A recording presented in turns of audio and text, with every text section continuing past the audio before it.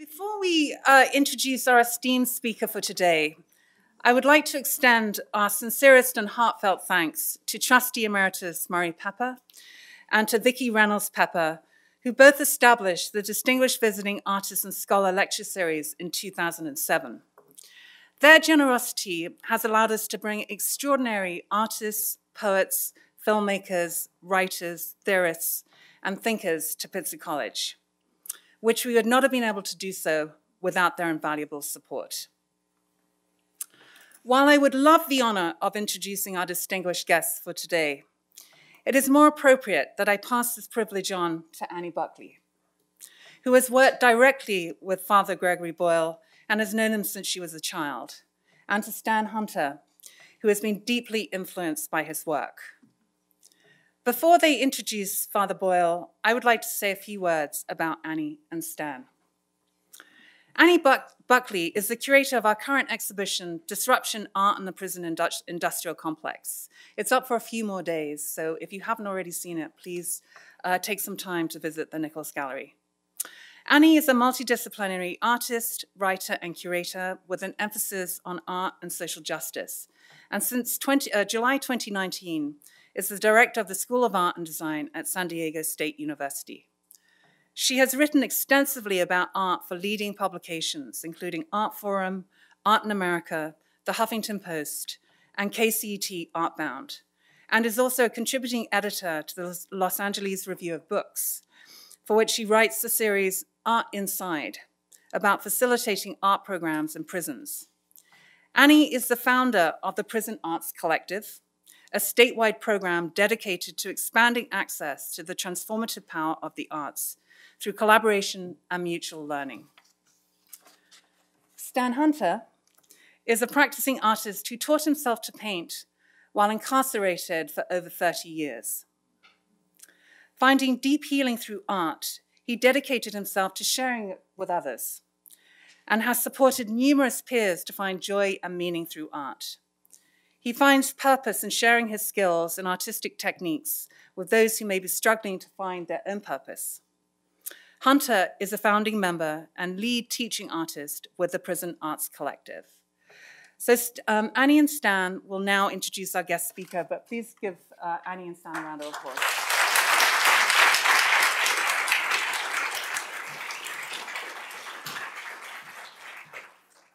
Okay.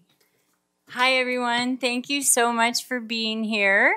Thank you, Kira, and everyone at Pitzer College for inviting this exhibition and this incredible event. And thank you so much, Father Greg Boyle, for being here with us today.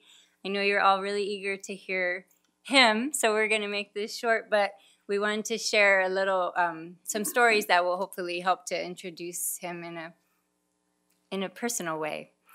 So I'm honored and thrilled that the final event in this exhibition, Disruption, is this talk by Father Boyle. We have 4 events here in the gallery and also inside the prisons alongside the exhibition. So all of our programming took place in both locations. And the exhibition includes artists who are in the community or advocates and allies who are also well-known artists throughout the country, as well as currently and formerly incarcerated artists, side by side in one exhibition. So I hope you see it if you haven't yet. So today we're going to hear our talk by Father Greg Boyle. He needs a little inspiration. He is little introduction, but he's an inspiration to so many people and a dear friend of our family and my late mother. He is the founder of the world-renowned gang intervention and prevention program, Homeboy Industries. He is a Jesuit priest, internationally lauded advocate and leader and best-selling author, and whose radical kinship inspires all of us. I'm sure that's why you're here today. I met him when I was a kid, but it wasn't until my first year of college when I had a job as a bilingual teacher in the Pico Union area of LA, and I went over to East LA to meet with you, and I wanted to help, but I'm this kid just out of college, you know, how can I help? And he says, do you have any jobs? I'm like, I barely got a job myself, so I really wasn't in a position to help with what was needed at that time. But I've been watching the work and inspired by it, like many of you, over the years. And I'm so happy to now have had a life in the arts that has also allowed me the opportunity to create jobs and opportunities for others. So to speak more directly to Father Greg's impact, I want to introduce my friend and colleague, Stan Hunter, who's both an artist and a former Army sergeant who also spent 30 years in prison. And that's where we met, and I first saw his artwork, and we've collaborated to evolve the Prison Arts Collective.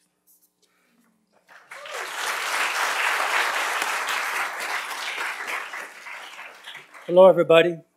I first became aware of this visionary back in 1997 and 1998 through a friend of mine, and even though the information was secondhand, for the first time in 10 years, I seen and felt a glimpse of hope like never before. I was still stuck in rock bottom, desperately searching for a way out. This man started a movement of change on every level and accomplished what seemed impossible for many people. The system labeled us the worst of the worst, with no redeeming value, and threw their hands up in frustration. This man rolled up his sleeves and walked into one of the most violent places in the U.S. and helped people like me realize our true potential as human beings. A person's heart is only 8 inches away from our brain, and it's said that for some it's the furthest distance to travel. Father Gregory Boyle found the expressway straight to our hearts and gave us compassion, love, and forgiveness. He gave us our lives back. He gave our lives back to us and reminded us that we were capable of accomplishing anything. He believed in us, so I want to tell you it's an honor and a privilege to introduce Father Gregory Boyle. Thank you.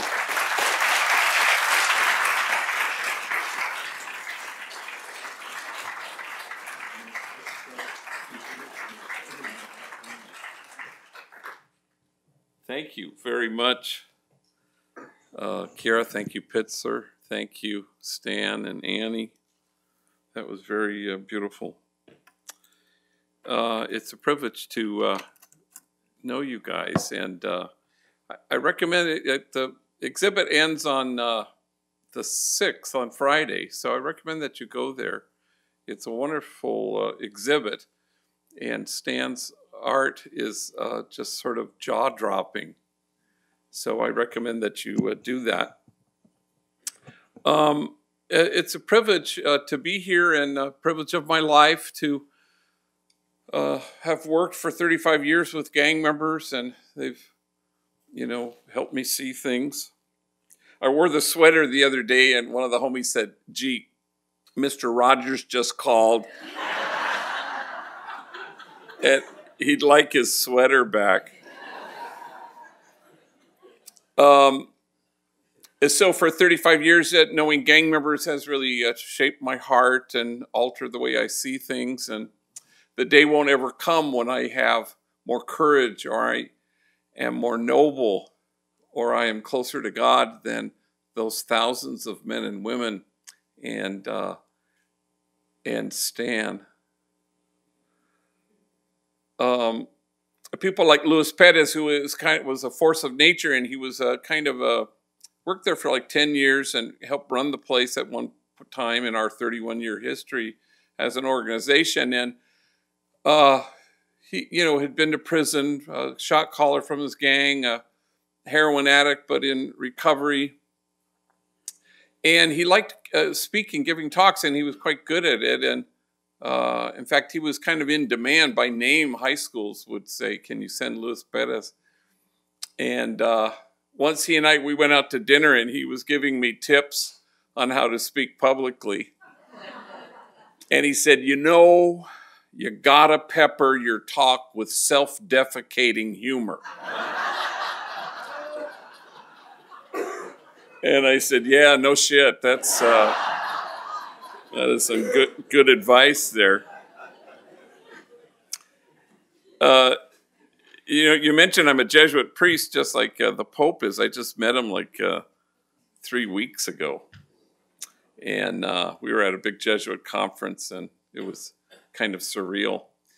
But the homies don't really know what a Jesuit is. You know, I'll have to be honest with you. And I have my office, which has glass enclosed, and I can see out into the floor. Some of you have been there. And so we have like 6 tour groups a day from all over the world. And some of you have been on tours there. And the homies run the tours. And I remember there was a tour just kind of parked right in front of my office. And I'm talking to a homie, and it's one of those observe our founder in his natural habitat. And the tour guide is Gilbert. And Gilbert has, as the homies say, a loud-ass voice, you know. And he's standing there. He says, "This is Father Greg Boyle. He is the founder of Homeboy Industries. He is a jiu-jitsu priest." So I give my best moves, you know. So here's why I think you're here tonight, this afternoon, is because I think you want to imagine something different. You want to imagine the world, especially now, looking differently than it currently looks. And Mother Teresa was quite right when she suggested that the problem in the world is that we've just forgotten that we belong to each other. So how do we stand against forgetting that?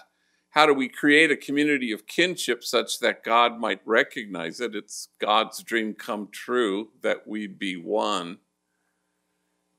How do we imagine a circle of compassion and then imagine nobody standing outside that circle? How do we go from this talk this evening to really choose to find ways to dismantle the barriers that exclude? And so I think we all know that the only way to really do that is to go out to the margins. And because if you stand at the margins, look under your feet, they're getting erased because enough people chose to locate themselves out there. And you stand with a particularity with the poor and the powerless and the voiceless. You stand with those whose dignity has been denied. And you stand with those whose burdens are more than they can bear. And every once in a while, you just get this exquisite privilege to be able to stand with the easily despised and the readily left out. You get to stand with the demonized so that the demonizing will stop. And you stand with the disposable so that the day will come when we stop throwing people away. And I suspect if kinship happened to be our goal, we would no longer be promoting justice, we'd be celebrating it. For no kinship, no peace. No kinship, no justice. No kinship, no equality. No matter how singularly focused we may well be on those worthy goals, I think the truth of the matter is they can't happen unless there's some undergirding sense that we belong to each other. And so we inch our way out to the margins and we brace ourselves because people will accuse us of wasting our time. But the prophet Jeremiah writes, "In this place of which you say it is a waste, there will be heard again the voice of mirth and the voice of gladness, the voices of those who sing." And you go to the margins and other voices get heard. At Homeboy, you know, and I know this had to have been Stan's experience, the homies are used to being watched. But they're not used to being seen. And there's obviously a huge difference in that. You know, the Buddhists have a line that they say often, "O nobly born, remember who you really are." And it's about being seen, which is kind of what you want to affect and how you go to the margins. It's how you are at the margins. You don't go to the margins to make a difference, because then it's about you. But you go to the margins so that the folks at the margins make you different. and then it's about us. I remember I was giving a talk in Houston, and afterwards a guy came up to me, what we would call in the biz a hardcore gang intervention worker. So he works in the streets, you know, former gang member, been to prison, tattooed, really good guy. I've come to know him over the years, but that was the first time I met him, and he kind of very earnestly asked me after the talk, how do you reach them? Meaning gang members. And I said, well, for starters, stop trying to reach them. Can you be reached by them? Can you see who they are? Can you allow your heart to be altered? Can you receive their truth and delight in who they are? This feels like a digression, but I don't know. Annie's mom, Alice, who I love so much, and I buried my mom just not that long ago, and she was 92 years old, and she died the way people would want to, in their own home, in their own bed, surrounded by their kids. She had 8 kids, and I buried my father like 25 years ago, and she was sharp till the day she died. I mean, in the last year of her life, she watched so much MSNBC, she was becoming Rachel Maddow. And she wasn't a lick afraid of dying. You know, I remember once a month or so before she actually died, she said with kind of great exhilaration, I've never done this before, you know, which is like something you might say just before skydiving, you know. And in fact, her last words to me were the day before she died. And I just happened to be there by myself, which never happened, sitting at her bedside, and she was asleep, and she woke up and she saw me and she said, oh, for crying out loud. And she went back to sleep. Well, she was pissed off that she hadn't died yet, you know, and so I'm going, sorry. But then the next day at noon, again, this just absolutely never happened. I was there by myself because there were so many people, so many of my sibs always around, and there I was again, exactly at noon. And she kind of sat up and her eyes opened and she let out this wondrous, glorious gasp. And she left us at skydiving. And nobody in earshot of that sound could ever be afraid of dying again or of death. But in the last weeks of her life, you know, when we'd have 2 or 3 or 4 or all 8 of us standing around her bed, she'd be in and out of consciousness. But every time she woke, she would lock onto one of us, and she would just have this laser beam focus, and she would say with breathless delight, you're here, you're here. Long lay the world in sin and error pining, till he appeared and the soul felt its worth. And yeah, it's a song about Jesus, and yeah, it's a song about Christmas, but how is it not the job description of every person in this theater? You appear and the soul feels its worth because you allowed yourself to be reached. Oh, nobly born, remember who you really are. It's because you stop watching people and you decide to see people, and your whole being says, you're here, you're here. And so you want to kind of bridge that gap that sometimes exists even in our service, you know. Otherwise it's service provider, service recipient. And you want to make sure there is no daylight that separates you from people. One of the great privileges of my life was knowing Cesar Chavez as a friend. And he was the best listener I've ever been in the presence of. If you talk to him, nobody else existed. He was laser beam focused. He was never looking over your shoulder to see if the mayor was walking over. His whole being said, you're here, you're here. But famously, a reporter had commented to him and said, wow, these farm workers, they sure love you. And Cesar just shrugged and smiled and said, the feeling's mutual, which is the hope. How do we enter into this exquisite mutuality where there is no us and them, where there is no service provider and service recipient. Service is where you begin, and which is perfectly fine. But don't end there, because service is the hallway that gets you to the ballroom. That's the whole point, the place of exquisite mutuality and connection. That's where we want to arrive. At Homeboy, we kind of say that, you know, the senior staff there, we line the hallway so that people will get to the place of connection and kinship and exquisite mutuality.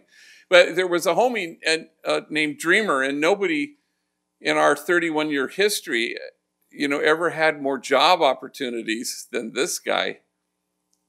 He was a kid from the projects from my parish, and his older brothers were from a gang, and he got into the gang.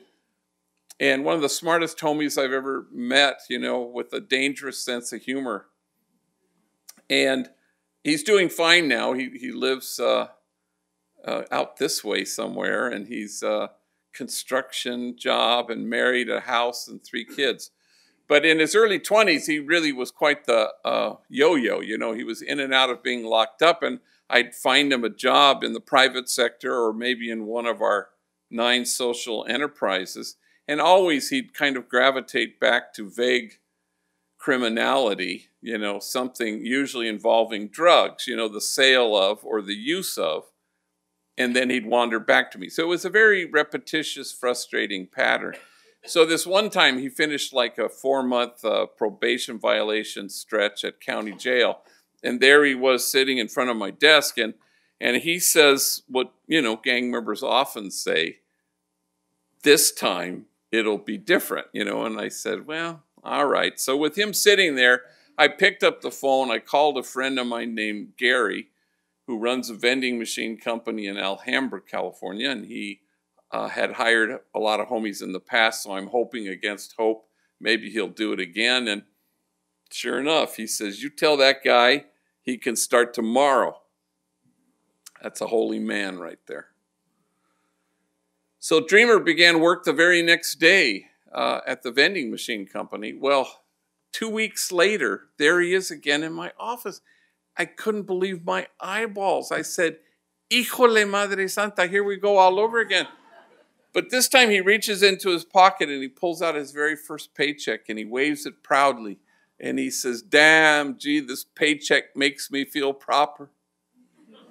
I mean, my mom, she's proud of me, and my kids, they're not ashamed of me. And you know who I have to thank for this job. And I said, well,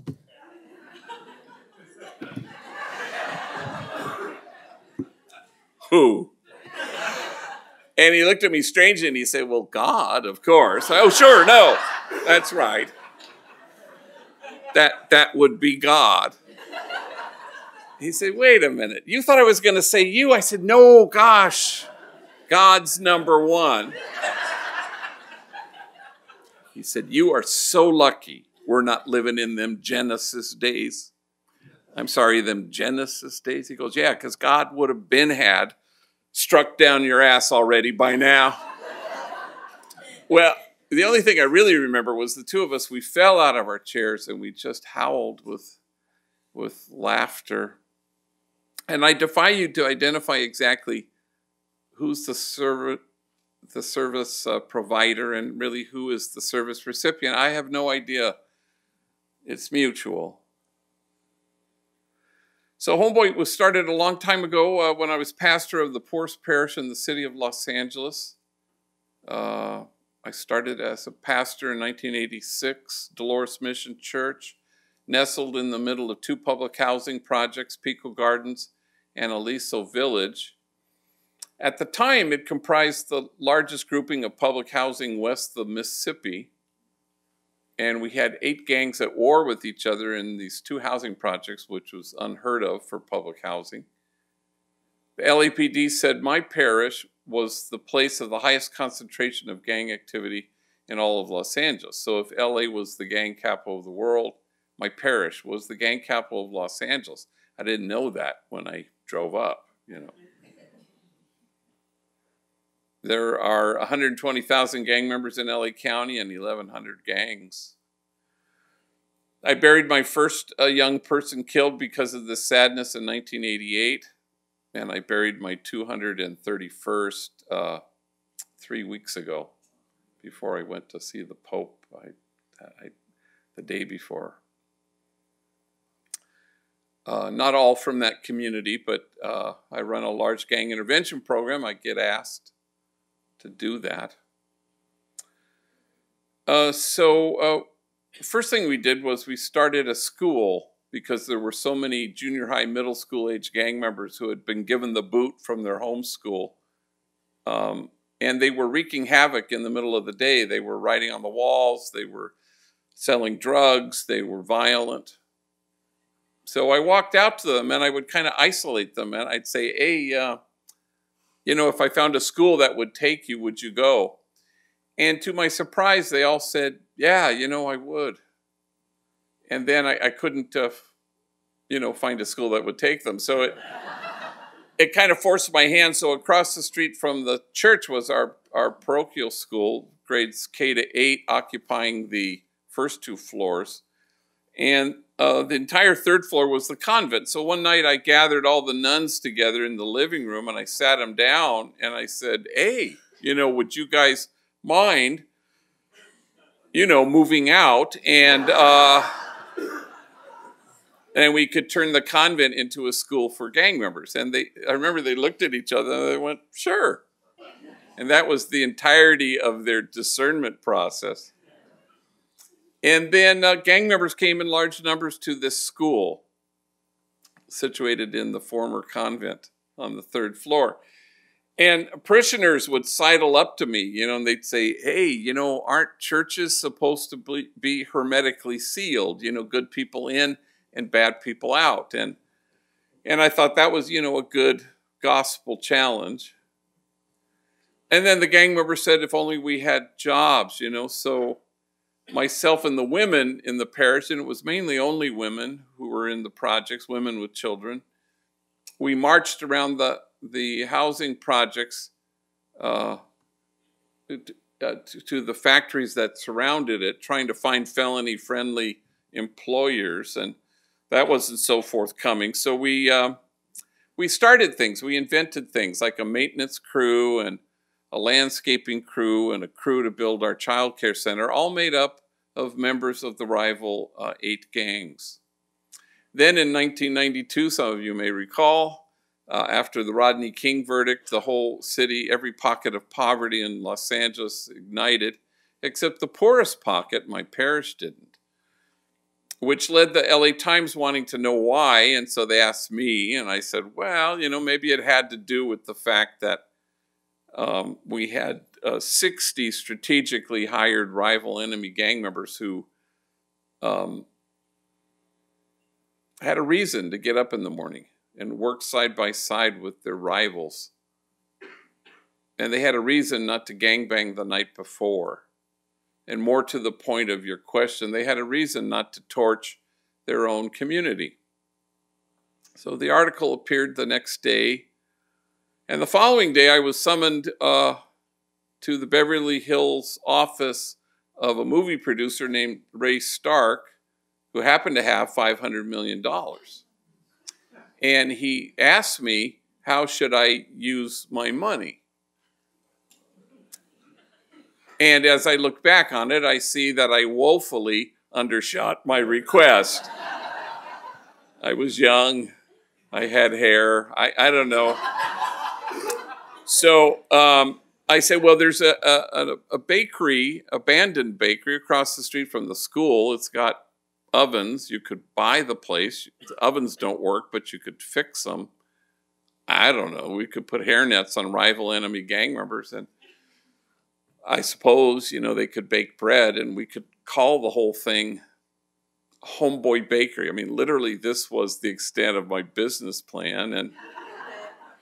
And he said, sure. So then we were off and running again. And a month later, we started Homeboy Tortillas in the Grand Central Market. Once we had plural, we changed our name from Jobs for Our Future, which is what we called ourselves, to Homeboy Industries, as if there was any industry involved in this.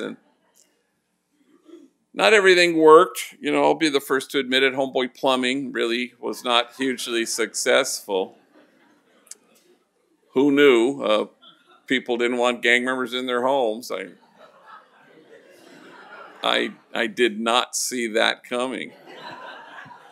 And nobody ever intends to do such a thing, but we backed our way, we evolved our way into now becoming the largest gang intervention rehab reentry program on our planet. So 15,000 folks a year walk through our doors, wanting to reimagine their lives, wanting to be seen. Every homie comes in with what psychologists would call a disorganized attachment. Mom was frightening or frightened. And you can't calm yourself down if you've never been soothed. So the first stop and the first step in transformation really is a safe place, a place of rest where they can dislodge the backpack filled with chronic toxic stress. And then they gain resilience, and then they, in our 18-month training program, if they surrender to the healing, then they can re-identify who they are in the world.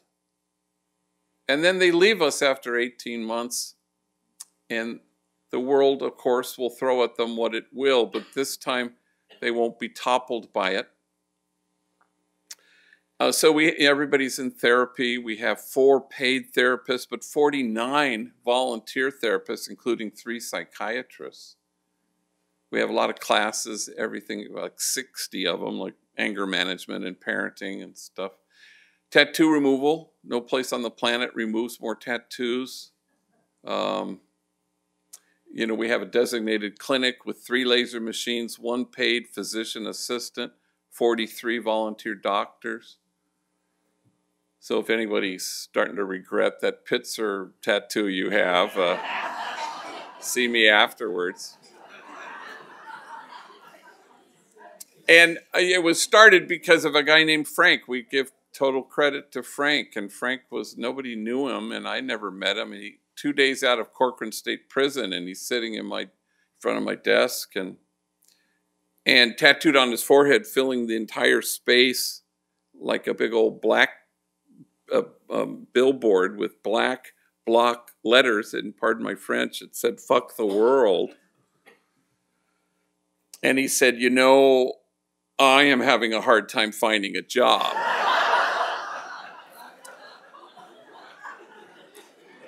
And I said, "Well, Frank, maybe we could put our heads together on this one." So naturally, I hired him, and he bagged bread, and I went trying to find a doctor, you know, and I found one, Dr. Venor at White Memorial Hospital, who had a laser machine. And he donated 1 hour a month to chip away on Frank's forehead and a handful of others. Well, before too long, I had a waiting list of 3,000 gang members who wanted the same treatment, so we couldn't stay with that arrangement. And parentheses, you know, Frank is currently a security guard at a movie studio in Hollywood, and there is no trace left of the angriest, dumbest thing he'd ever done, proving once and for all that everyone here in this room and outside of it is a whole lot more than the worst things they've ever done. And then we have all our training programs, our solar panel installation training, Homeboy, all our businesses, Homeboy Silkscreen, been around for like 27 years. Homeboy Homegirl Merchandise, where we sell our logo stuff. Homeboy Diner, the only place you can get food at City Hall. We have a restaurant at Terminal 4, American Airlines Terminal. We have a thing called Homeboy Grocery, where we sell chips, salsa, and guacamole in supermarkets on both coasts. We have farmers markets. We have Homeboy Recycling, which is electronic waste. That's really kind of a growing business. And Homegirl Cafe, where women with records, young ladies from rival gangs, waitresses with attitude will gladly take your order. And they cater. It's a who's who. If you ever go there, we just do breakfast and lunch and into the early afternoon. And you're bound to run into a movie star or a elected official. Jim Carrey's been there a few times, and Jack Black and Forrest Whitaker, and we appreciate their, visiting us. And once, with only 2 hours' notice, we had a visit from 2 hours' notice from the Secret Service, a visit from Vice President Joe Biden when he was vice president. So it was entourage and motorcade and selfies with Uncle Joe. He just wanted to eat at Homegirl Cafe. God love him. And most famously, it was Diane Keaton who showed up once for lunch. Oscar winner, movie star, Godfather movies, Annie Hall. Her waitress is Glinda, and Glinda's a big girl, been there, done that, tattooed, felon, parolee. She has no idea who Diane Keaton is, and so she's taking her order, and Diane Keaton says, well, what do you recommend? And Glinda rattles off the 3 dishes she really likes, and then Diane Keaton says, well, I'll have that second one. That one sounds really good. And for some reason, at that moment, something dawns on Glinda. She looks at Diane Keaton. She says, wait a minute. I feel like I know you from somewhere, like maybe we've met. And Diane Keaton decides to deflect it humbly. Oh, gosh, I don't know. I suppose I have one of those faces that people think they've seen before. And then Glinda goes, no, now I know. We were locked up together.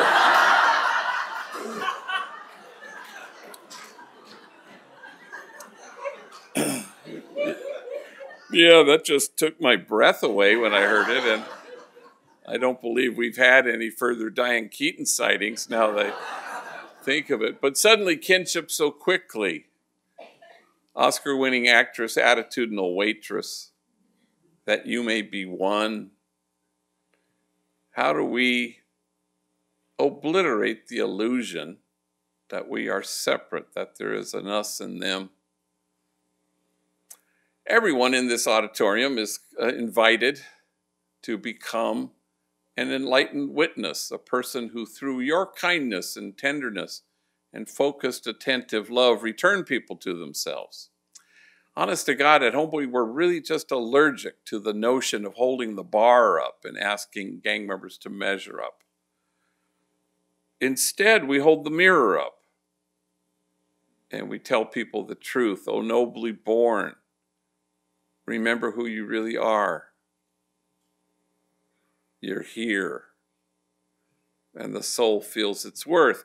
But we know that before you get to that moment, you have to kind of reach in and you have to dismantle the barriers that exclude. You have to dismantle the messages of shame and disgrace that get in the way, that keep people from seeing their truth. For the principal suffering of the poor throughout history and throughout Scripture is shame and disgrace. There's a line in the Acts of the Apostles that kind of leaps out, and it says simply, and awe came upon everyone. And it seems to suggest that the health of any community, including this one, may well reside in our ability to stand in awe at what the poor have to carry, rather than stand in judgment at how they carry it. So I remember a number of years ago, I was invited to speak to 600 social workers in Richmond, Virginia. And it was one of those gang in-services, so if there are any social workers here, you know what I'm talking about. It's 9 to 5, they commandeer a hotel ballroom, workshops, breakout sessions, keynotes, and you get credits for it, and so... I was invited to go, and I figure, well, I said yes. I figure I'll do a keynote because that's what I had done in the past at these things. So I bought my ticket. Well, a week before I was to fly, I pull out the letter explaining this day, and to my horror, I discover that I am to be the only speaker, 9 to 5 all damn day. And I said to myself, as the homies say, oh, hell no. So I call in two trainees, Andre and Jose, and I sit them down. And they're in our 18-month training program, you know, where they get paid. And they were like kind of in their 9th month or something, midpoint. And I sit them down and I said, look, at the end of the week, you're flying with me to Richmond, Virginia. I'd like you to get up in front of 600 social workers and tell your stories. Take your time.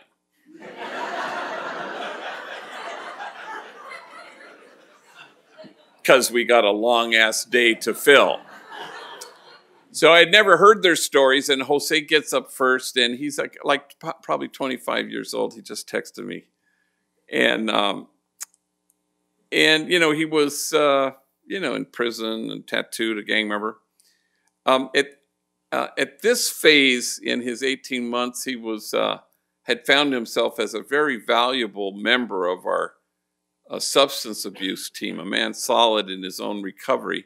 And now he's helping younger homies and homegirls with their addiction issues. So not only was he in prison, he had a stretch of time as a homeless man and an even longer stretch as a heroin addict. And so he gets up in front of 600 social workers and he says, I guess you could say my mom and me, we didn't get along so good. I think I was 6 when she looked at me and she said, why don't you just kill yourself? You're such a burden to me. Well, 600 social workers audibly gasp. And he says, it sounds way worser in Spanish.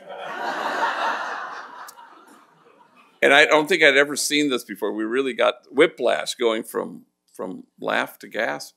But then he continued, I think I was 9 when my mom drove me down to the deepest part of Baja California. And she walks me up to an orphanage.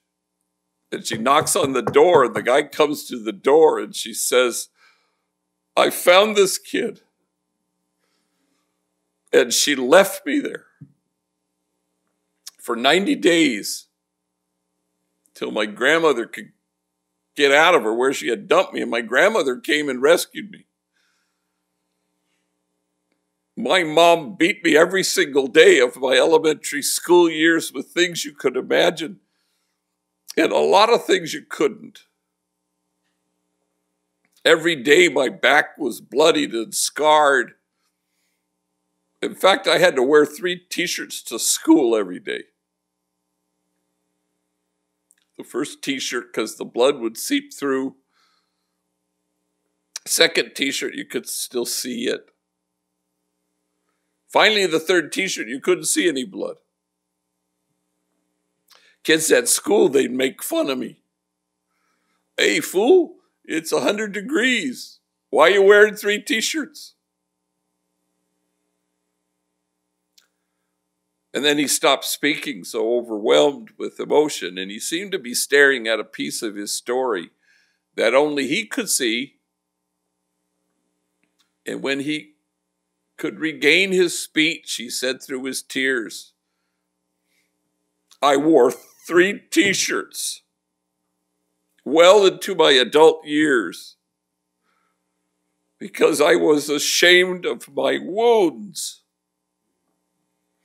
I didn't want anybody to see them. But now I welcome my wounds. I run my fingers over my scars. My wounds are my friends. After all, how can I help heal the wounded if I don't welcome my own wounds? And awe came upon everyone. The measure of our compassion lies not in our service of those on the margins, but only in our willingness to see ourselves in kinship with them. For the truth of the matter is this: if we don't welcome our own wounds, we may well be tempted to despise the wounded For an idea has taken root in the world, it's at the root of all that's wrong with it, and the idea would be this, that there just might be lives out there that matter less than other lives. We go from this place to stand against that idea. So let me wind this down.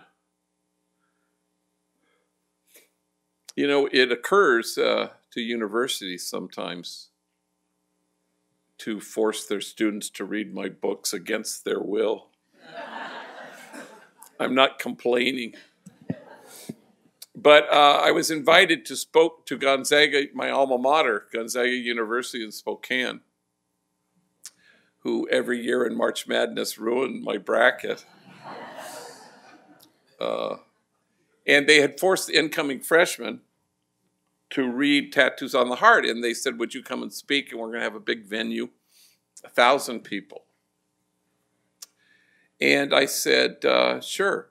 And then they said, you know, can you bring 2 homies with you? And I do when people are going to pay for it, you know, and the logistics aren't too crazy. And so I always pick homies in the same way. I always pick enemies, rivals among our trainees, just to force them to share a hotel room just to mess with them.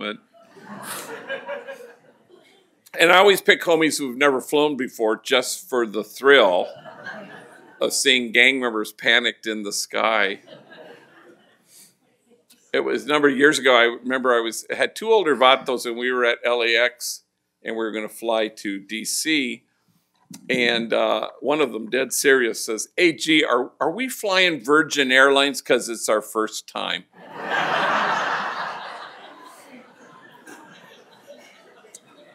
I said, yes, you know, it's a requirement.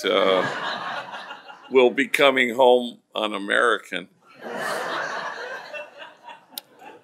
So I picked 2 homies, Bobby, an African-American gang member, worked in the bakery, and Mario, who at the time worked in our merchandise store in our headquarters.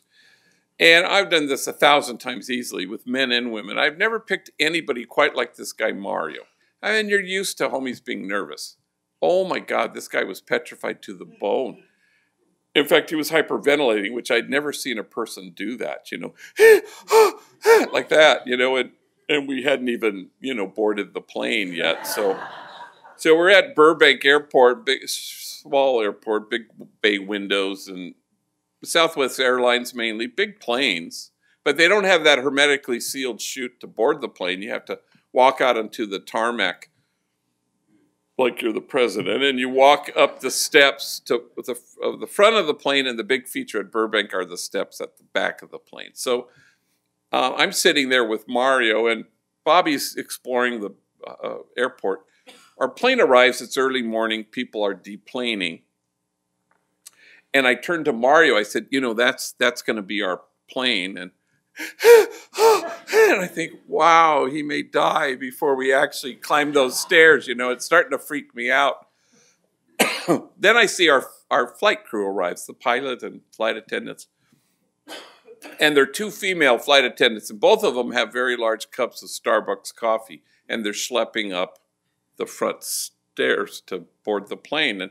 And Mario says, when are we going to board the plane? I said, you know, as soon as they sober up the pilots.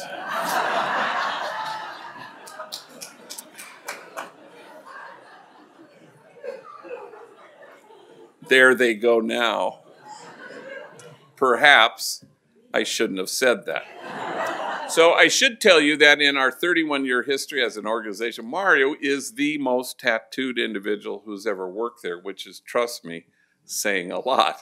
And he's all sleeved out, you know, to his fingertips, head shaved, covered in tattoos, forehead, cheeks, chin, eyelids that say the end, so that when he's lying in his coffin, there will be no doubt for anybody, apparently. And so I'm trying to calm him down, and I'm walking him through the airport, and people are like this. Oh my God. Mothers are clutching their kids more closely. I'm thinking, wow, isn't that interesting? Because if you were to go to Homeboy tomorrow and walk in and ask anybody who works there, quick, who's the kindest, most gentle soul who works here? They won't say me. They'll think for half a second, they'll say, Mario. Yeah, Mario.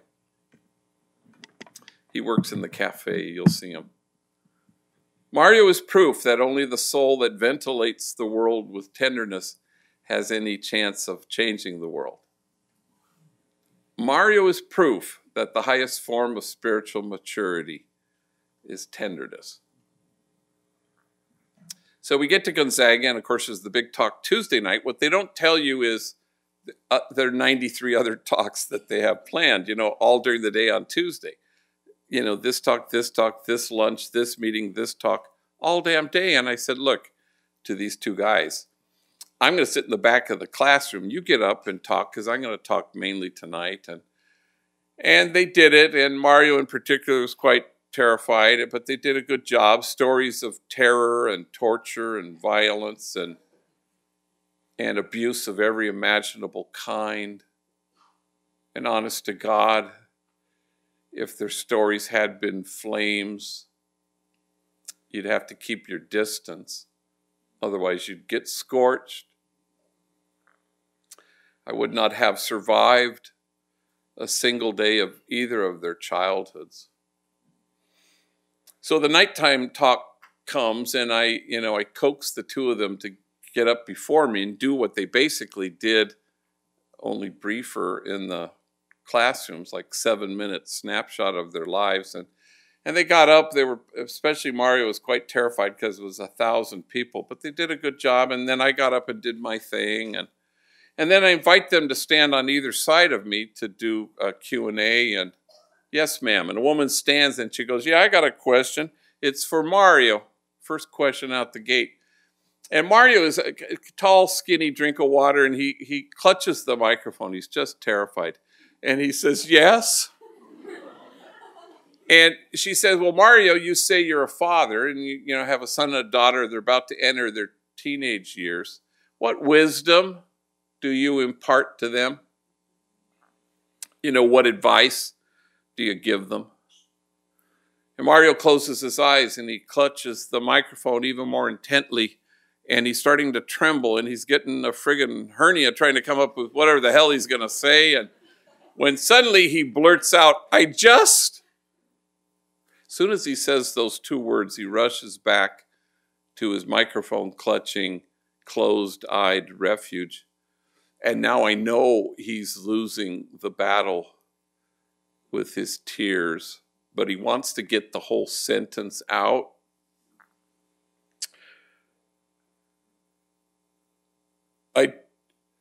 I just don't want my kids to turn out to be like me. And there's silence until the woman who asked the question stands, and now it's her turn to cry. Why wouldn't you want your kids to turn out to be like you? You are loving, you are kind, you are gentle, you are wise. I hope your kids turn out to be like you. And 1,000 total perfect strangers stand, and they will not stop clapping.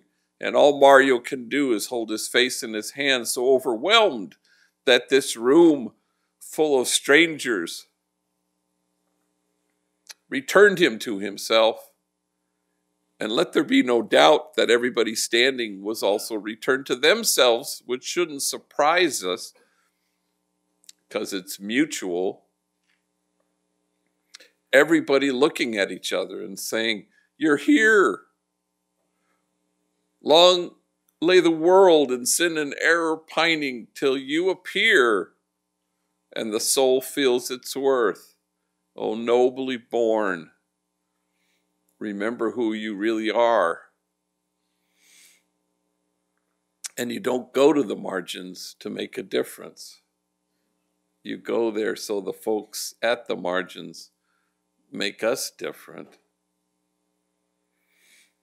And pretty soon, you cease to care whether anyone accuses you of wasting your time at the margins. For in this place of which you say it is a waste, there will be heard again the voice of mirth and the voice of gladness, the voices of those who sing. Thank you very much.